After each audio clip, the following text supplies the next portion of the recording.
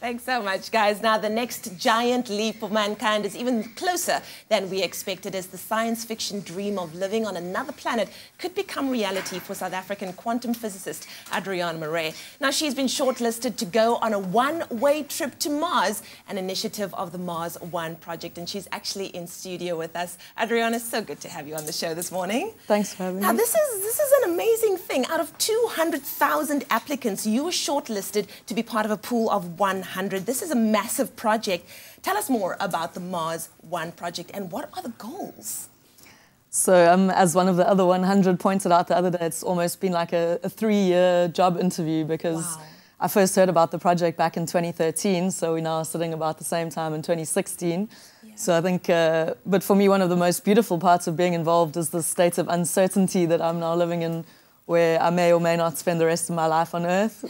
That blows my mind. And that teaches me to appreciate every day. So I think I've gained a lot from this experience. I think a lot of people are sitting at home and asking themselves, why would one apply for this project? It's a one-way trip to Mars. How could one not? You might never come back.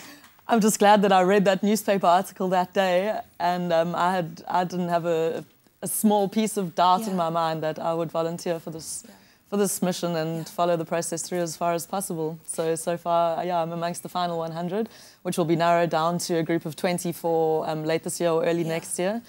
And then the 24 of us, I'm saying thinking positive, will embark on 10 years of training before the departure in 2026. 10 years of training. Now, you've already been waiting 3 years just to get into this whole process. Why do you think you would be the perfect candidate for this project? What are the qualities that one needs?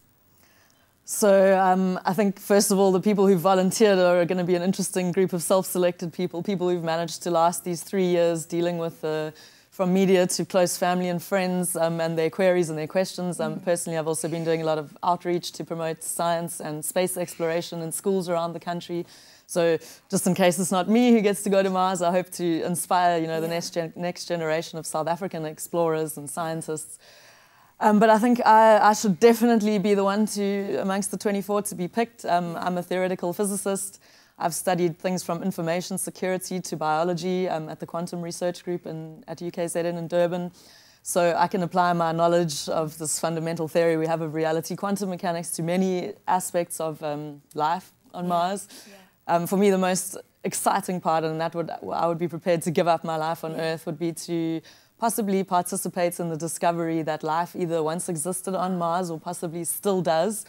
And for me, this is one of the most profound possible discoveries or contributions of science to humanity, confirming that we're not alone in the universe. And for me, everything else pales when I imagine being part of this. Wow. Adriana, very quickly, what do you think you'll miss most about living on Earth? Of course, the people and the animals and the plants. Yeah. The wine, I think if I'm there, we're going to make wine, but it's not going to be good. Yeah.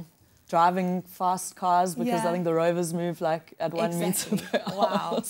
Wow. Adriana Marais joining us on your Feel Good Breakfast Show. We'll definitely be chatting to her a bit more later on. It's the Mars One project. It's a one-way trip to Mars. You ain't coming back, baby. But it's time to find out what else is happening on your Feel Good Breakfast Show. Graham, what's the details?